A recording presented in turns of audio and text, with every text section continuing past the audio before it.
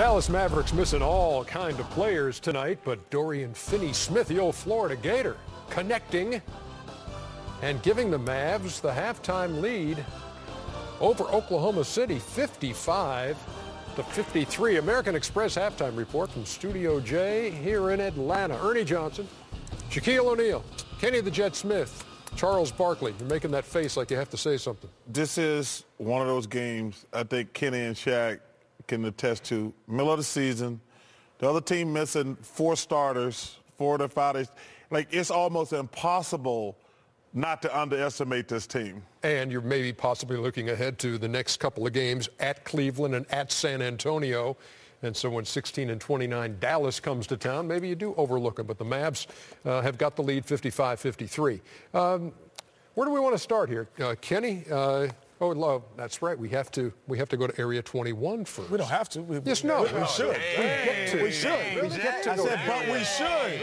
I said, but we should. KG. That hurt me, Jet. I said, but we should. Okay. I'm about to say, hey, Jet, we're going to invite you too, Jet. We got you, bro. Yeah, I haven't been yet. No, we got you. I'm going to send it. We're waiting for the finale. We got you on the finale. Right. Russell Westbrook got 15 points, 5 rebounds, but no assists. Just the second time this season he's had none in the first half. I was sitting here talking to Sheed earlier about, what he and Harden are doing this year, James Harden, what they're doing. Mm-hmm. And it's almost like we come to the understanding is the triple-double like watered down now? Are we over-expecting because of their quality of play?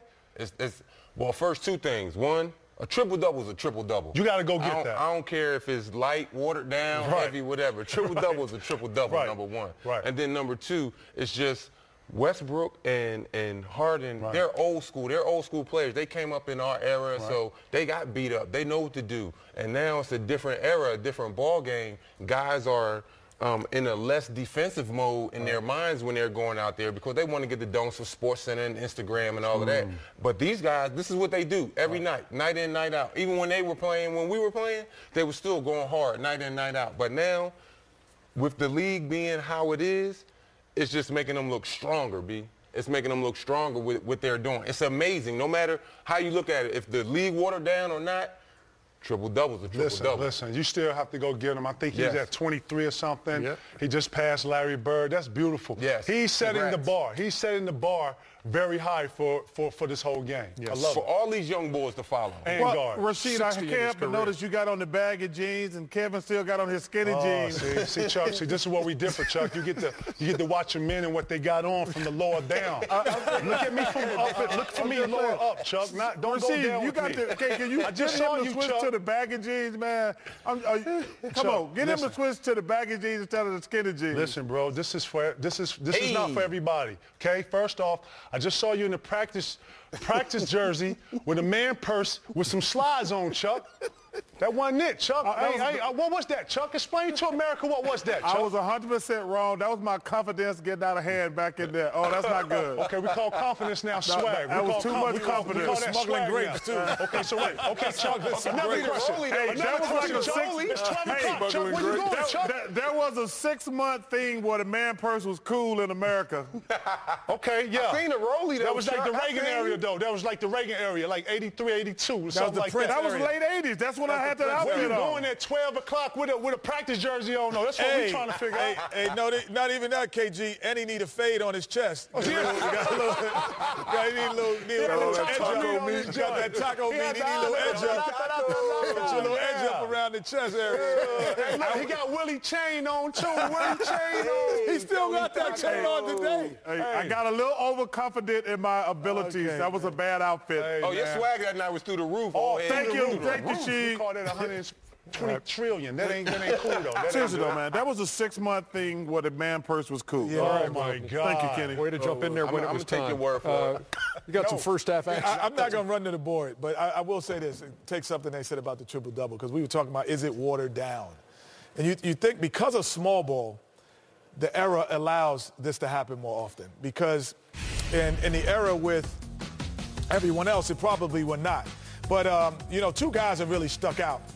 Anderson on one side. Guys, now you have 4 guys. See, everybody's around the perimeter, so it allows the three-point shooting to be different. So now you're playing 4 guards. And against Steph Curry, another guy who's now being able to flourish in Dallas. And this is where he differs where people don't realize. He can handle the ball against pressure, and that's what's helping. But to me, Ernie, more than anything that's helped triple-doubles for Harden and Westbrook is there aren't the rebounder space eaters, guys who are just on the floor to space eat and rebound and run the floor. The Tyson Chandlers of the world are anomaly. They're not normal anymore. Those guys don't exist. They're dinosaurs. They're the unicorns more than anything else. So that allows guards to get more rebounds and get triple-doubles because double-doubles guards always got. But also another part of that, Ernie, is when you shoot jumpers, the ball bounces longer.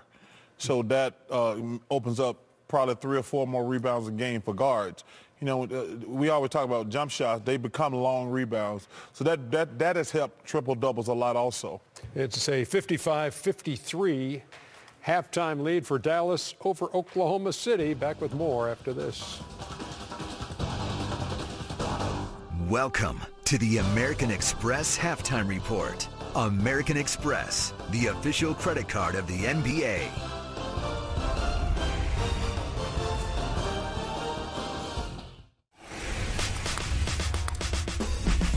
Here we welcome you back to the American Express Halftime Report. Turnovers hurting OKC in the first half, Shaqtin, at 11. Yeah, obviously, they're taking this team I understand looking for your big man running the floor, but, you got to concentrate. When the team is less 4 or 5 players, that's when you really have to concentrate. I like that move right there. That's not a good move. What are you talking about? That's a great move right there.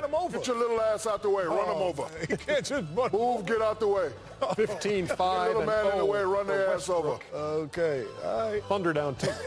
That's a great move.